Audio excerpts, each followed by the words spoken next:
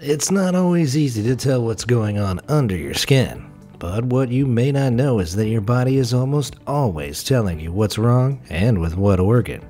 You just need to look for the signs. With that said, let's go through 19 common signs that your organs need some help. Clubbed nails. Nail clubbing may not be noticeable at first, but over time the tips of the fingers become enlarged and the nails curve over the top of the finger. Cases can range from mild to severe, and while they don't interfere with day-to-day life, it can indicate something is very wrong with your lungs or heart. You see, clubbing occurs due to a lack of oxygen in the blood. Without this vital component, nail beds begin to soften and the nails themselves appear to float instead of being firmly attached to the finger. It can develop quickly, but will disappear just as fast once the cause is treated. So if you notice your fingertips resemble the ends of a shovel, call your healthcare provider straight away. Terry's nail. Terry's nail is a condition where up to 80% of the nail bed is overtaken by a white ground glass appearance. Although mild cases seem hard to spot, severe cases are hard to stop looking at. The white under the nail bed is caused by a huge increase in connective tissue growth, and the hormone that causes it is overexpressed as a side effect of some liver diseases. Sorry, Becky, this isn't a problem a few layers of nail polish will fix. Lindsay's nail.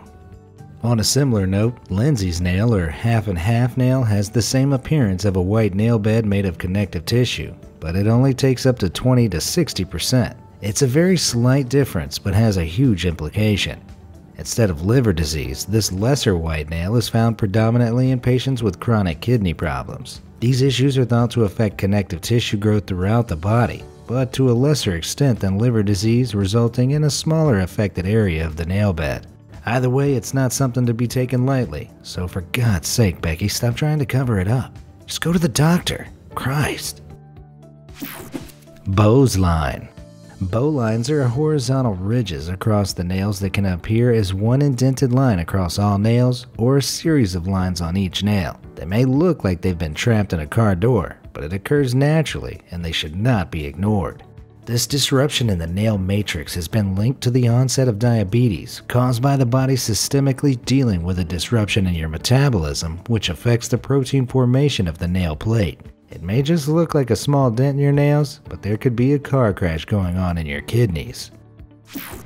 Yellow nails.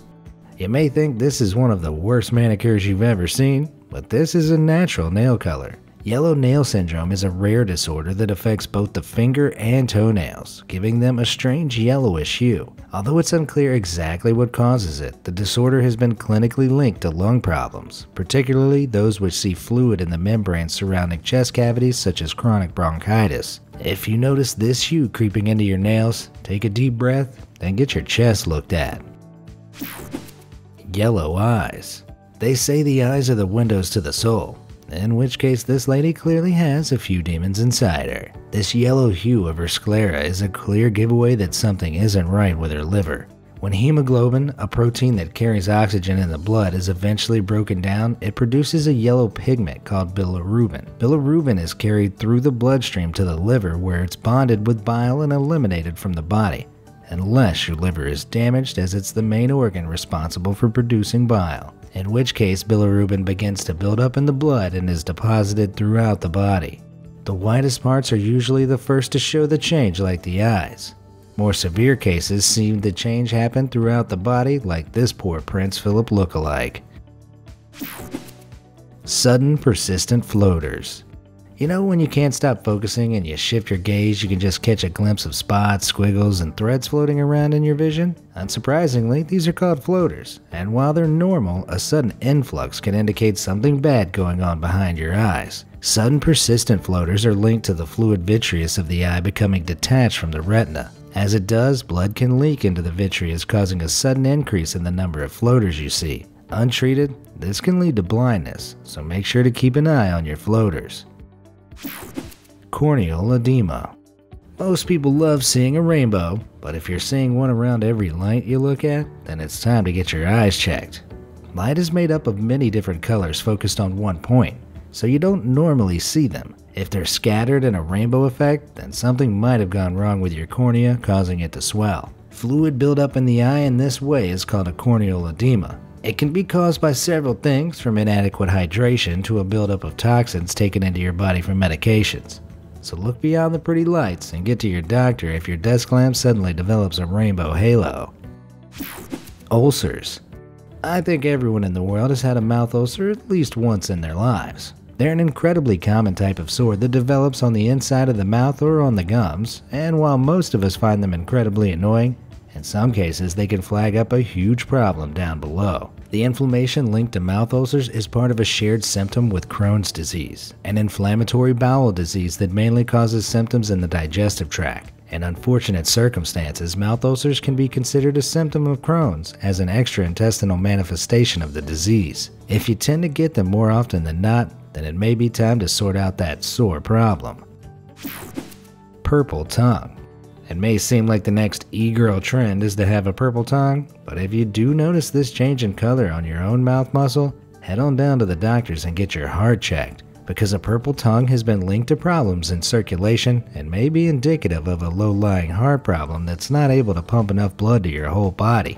That's really putting the cute into acute heart problems. Blue tongue. But that purple tongue isn't the only strange color to look out for. If your tongue becomes a deeper hue of blue, then you could be looking down the barrel of a potential lung problem. The appearance of this blue body part can indicate that oxygen-depleted blood is running through your main arteries, which is a dark red color rather than light red. Without enough oxygen in the blood, your lungs and heart will need to work much harder to deliver the oxygen your body needs to other body parts like your tongue. Stay away from the blue Slurpees before you check though, or that'll be an embarrassing trip down to the doctor's office. Weight loss. Some people have all the luck of eating whatever they want and never gaining a pound. Don't get too jealous though, because they may not have the perfect body you think they do. Irritable bowel disease, or IBD, involves a chronic inflammation of the digestive tract. Damage to the villi, the small finger-like structures on the inside of the intestines, can impair the body's ability to absorb nutrients from food. This means that while some people seem to eat to excess, it may be that they're not getting any nutrition at all. Sufferers of IBD do have to look out for signs of malnutrition during their flare-ups, which can lead to anemia and hair loss. So don't assume unintended weight loss is always a good thing. Loss of appetite. A loss of appetite isn't exactly uncommon. It can be brought on by stress or illness, but sometimes it can act as a big red flag for something chronic. The liver plays a key role in the digestive system and is the focus of several leptin receptors, a hormone which regulates appetite. If the liver is being damaged extensively, this can result in a disruption of the leptin receptors, reducing the appetite of the individual. I guess you've just got to leptin eat cake. Migraines. If you're a part of the population that experiences frequent migraines, then you might want to think about doing more than just popping a few ibuprofens. Recent research has shown that people who experience migraines are more likely to develop and suffer from heart problems. Although most of the studies conducted in this area aren't exactly clear on how the head-heart connection works, there are several theories that revolve around sudden blood vessel constriction in the brain caused by poor heart health. So if you want less of a headache, drink water, exercise, and keep that heart healthy. Puffiness or swelling. Ever had one of those days where you felt a little puffy? Sometimes this can be put down to dehydration, inflammation, and a lack of sleep, all the key ingredients of a hangover. But other times it can be indicative of a problem that no amount of alcohol can solve. Clusters of microscopic blood vessels in the kidneys known as glomeruli have tiny pores in them through which blood is filtered, removing nasty toxins and waste from the bloodstream. If they're damaged, excessive amounts of essential proteins are passed through them and into your urine. Without these proteins, fluids in the blood don't stay in the bloodstream and leak into the surrounding tissues, resulting in swelling. When pressed, this can create lasting pitting in the skin, making appendages look and feel like they're made from Play-Doh. But don't play with your health. Get that swelling looked at. Itching. There's probably not a human alive who hasn't had an itch at some point. but a bout of chronic itching may get under your skin in more ways than one. In cases of complete renal failure, when both of your kidneys stop working, a product called urea begins to build up in your body. As this waste builds up in the blood, it leads to small papules popping up in a localized body part, usually the back, abdomen, or head, which results in raised areas of skin that are impossible not to itch. In some instances, the urge to itch is so bad it leads to skin lesions and infections. Now there's an itch you don't want to scratch. Skin frost. Before you say it, no, this guy doesn't just have really bad dandruff. It was established before that during kidney failure, the buildup of urea can get into the skin, but it can also be secreted by sweat glands as a component of sweat. This leads to a thin layer of crystallized urea forming on the skin that looks a bit like frost and can easily be mistaken for dry skin or dandruff. If you notice that you're looking a little, crustier than usual, you're going to need more than a shower. Bruising. Personally, I bruise like a peach. Always have and probably always will. But if you notice that you start bruising more often and more easily than you used to, then it may be time to start looking after your liver. Alongside its main job of filtering the blood from the digestive tract, the liver is also one of the main production points of proteins involved in blood clotting. Developing a condition or a disorder that undermines this liver function will see more blood leaking under the skin, which is unable to clot, leaving you black and blue all over. So to all my fellow peaches, keep a sharp lookout for any unexplainable bruises. They may be worse than you think. Have you ever found yourself with one of these signs? Let me know in the comments below, and thanks for watching.